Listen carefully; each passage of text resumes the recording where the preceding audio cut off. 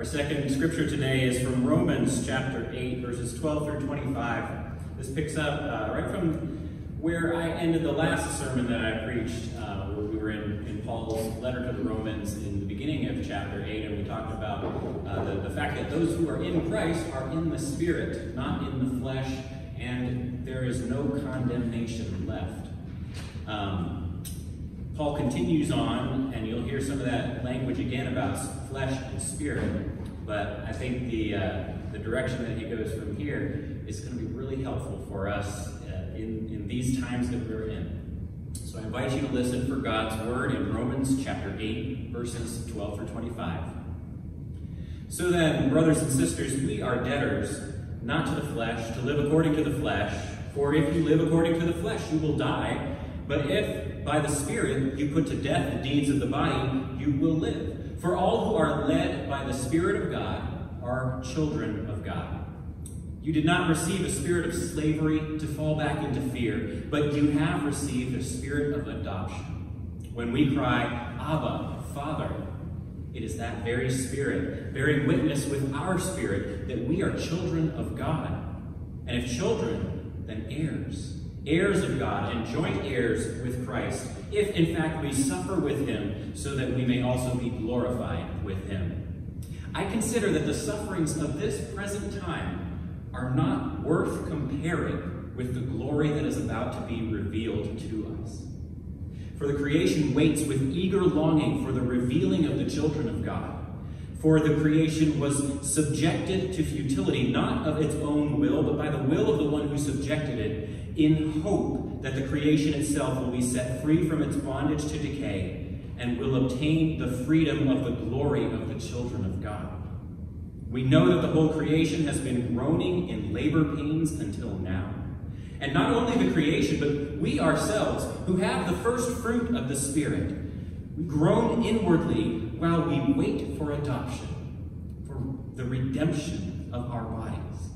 For in hope we were saved. Now hope that is seen is not hope. Who hopes for what is seen? But if we hope for what we do not see, we wait for it with patience.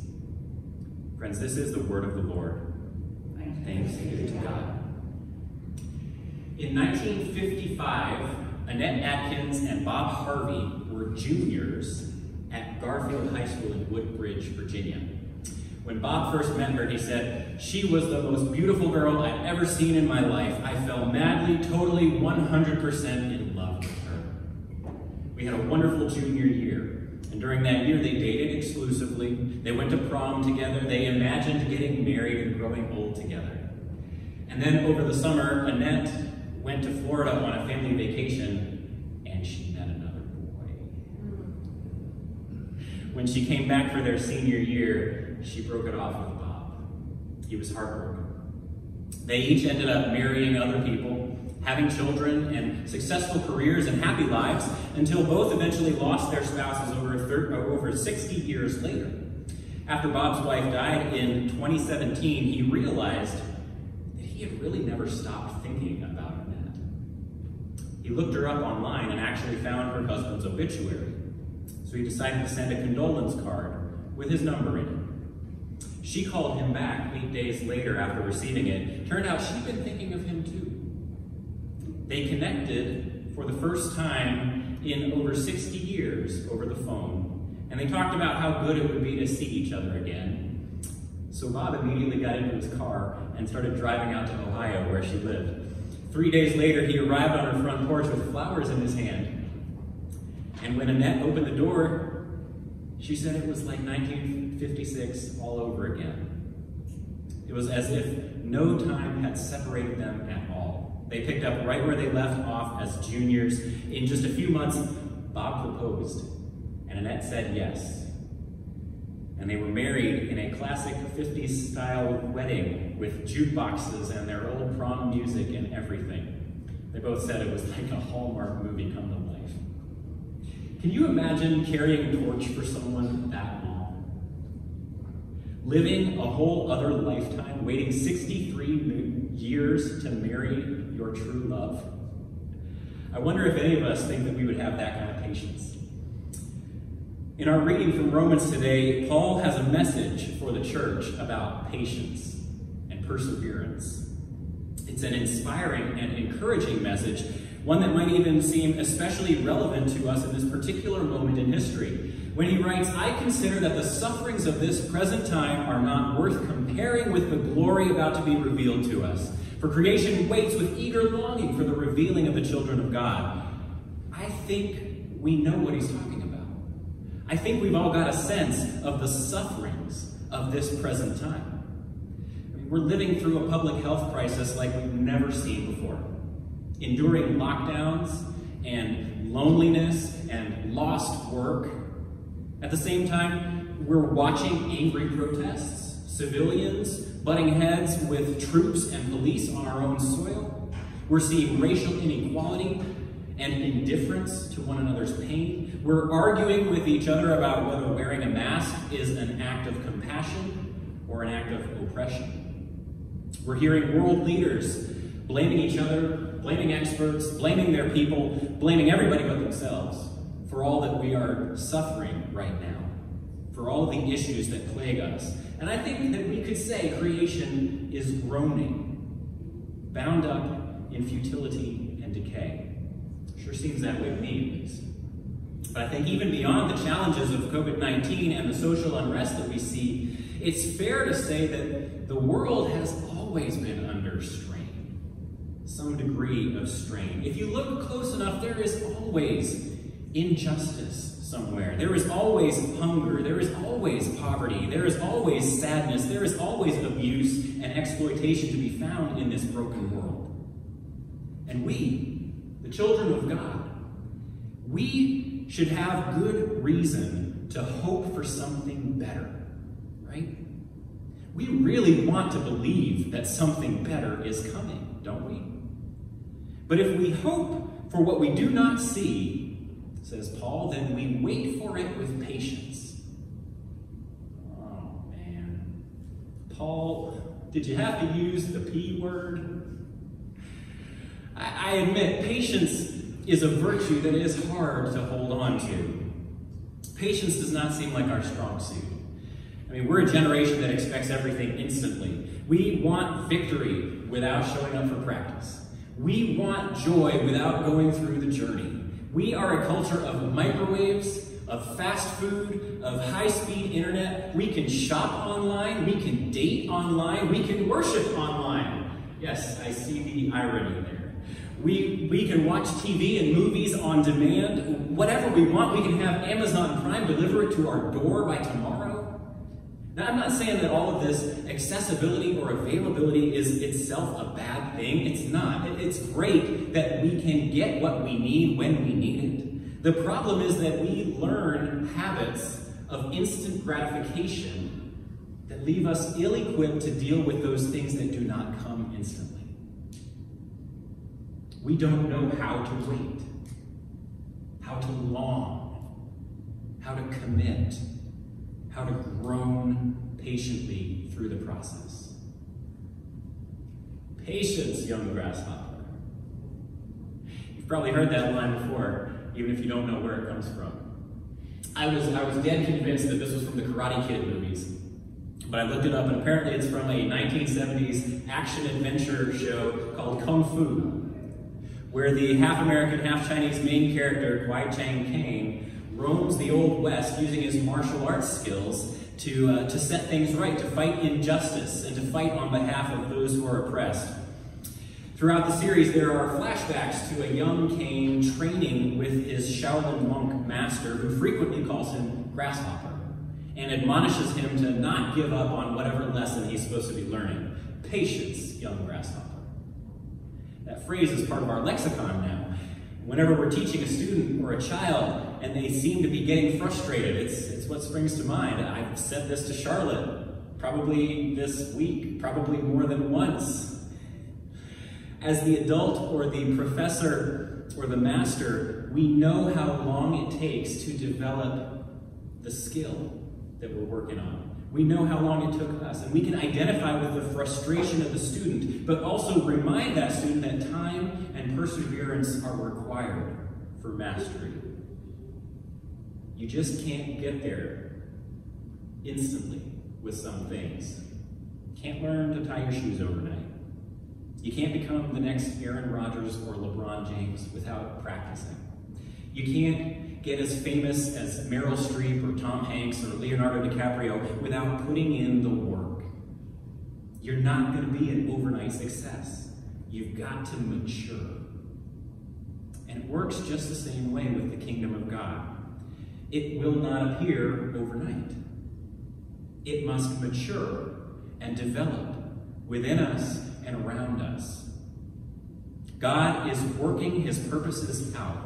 Just a little bit later in this chapter, Paul will declare that all things work together for those who love God. And this takes time.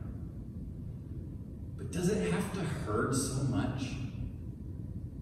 Does it have to be as hard as it seems to be? Does it have to feel like labor pains? Like groaning inwardly as we wait for something to come to life? Our suffering often feels like it's just too much, and the payoff is just too little, or too distant, or too uncertain.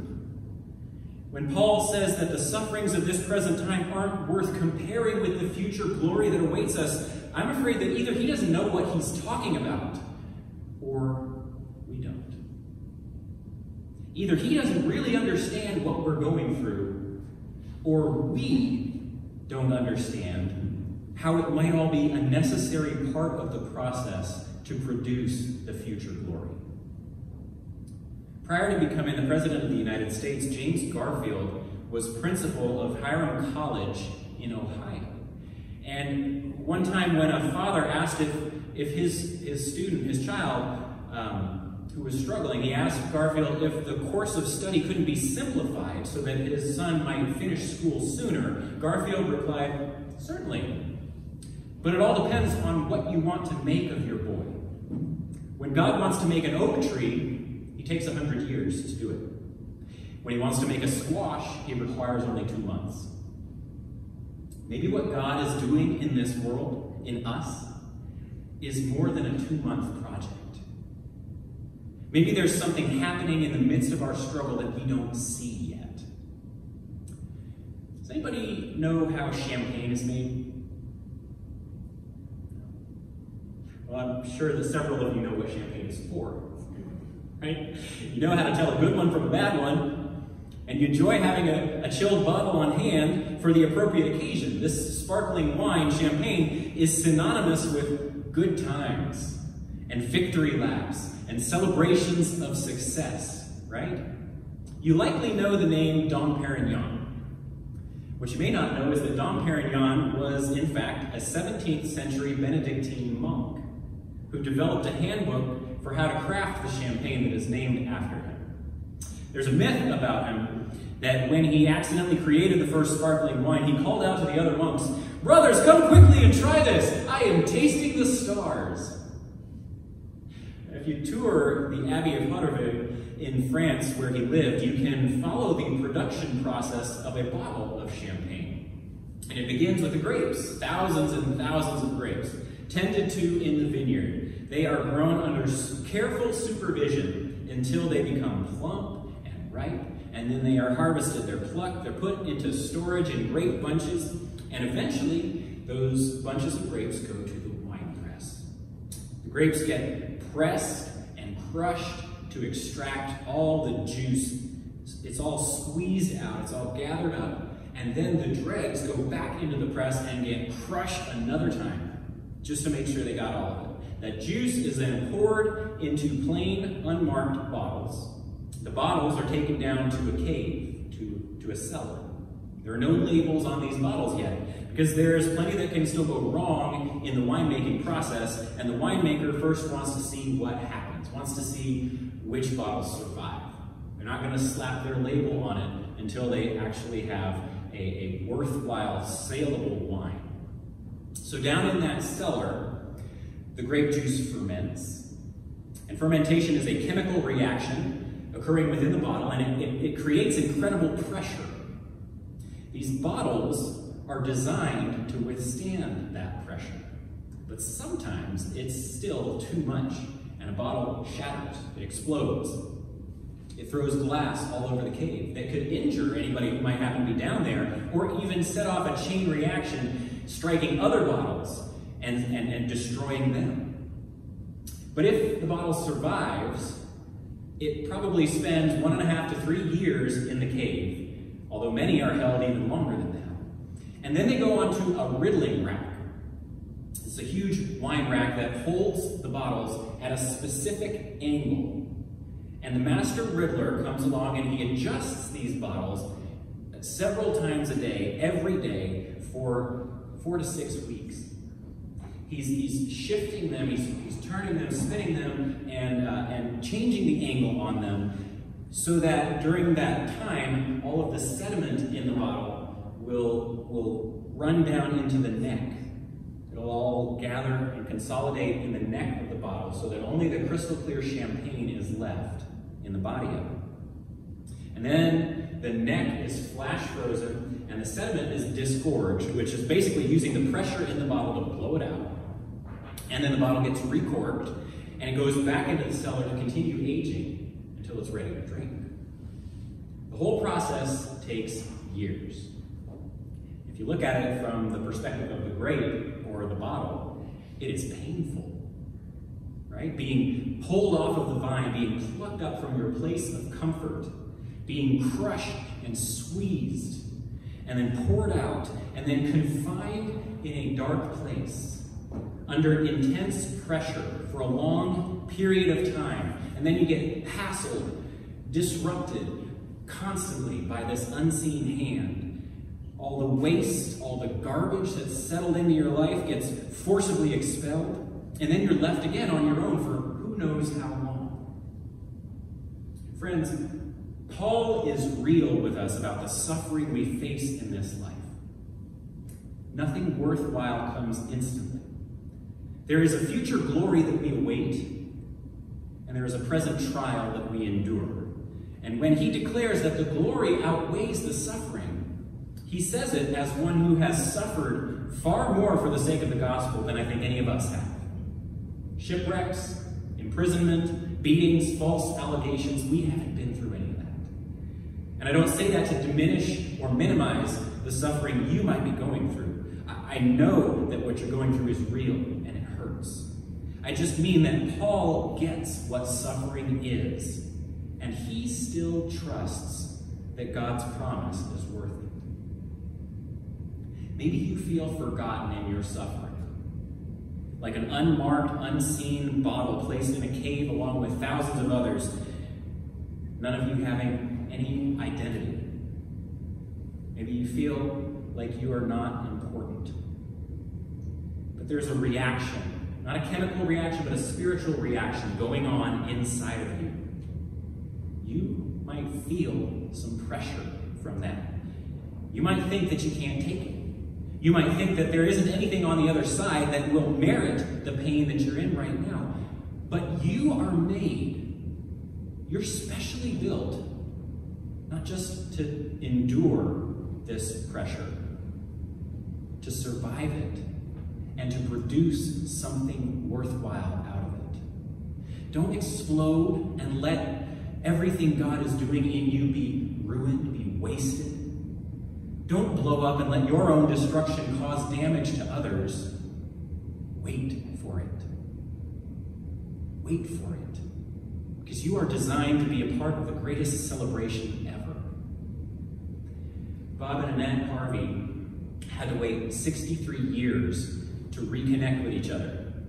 And maybe that seems like an impossibly long time to you. The fact is that every one of us will have to wait our entire lives, no matter how long or how short they may be. We'll have to wait for our entire lives to be reconnected fully with our true love. We will spend the entirety of this present life in an almost but not quite complete relationship with our Lord, not yet tasting the celebration, the end product, until the day of resurrection. And the only choice that we really have in this process is whether we will wait with patient longing or we will lose sight of the goal and give it up for something else. Don't forget, friends, that we already have the first fruits of the Spirit as we wait for God's adoption and redemption in our lives. Everything of worth, everything of value takes time. So patience, Grasshopper. In the name of the Father, the Son, and the Holy Spirit.